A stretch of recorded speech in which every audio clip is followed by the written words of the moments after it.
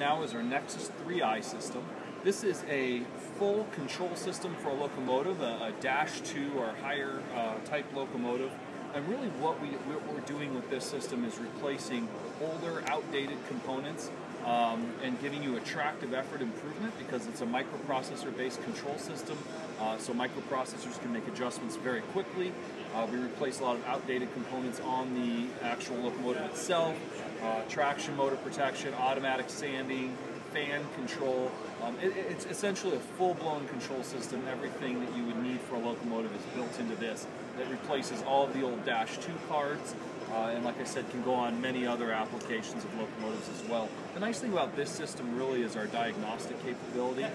We have a system called VTech, which gives you full function diagnostics on the locomotive. It also has remote capability, so you can get diagnostics off the locomotive to your back office.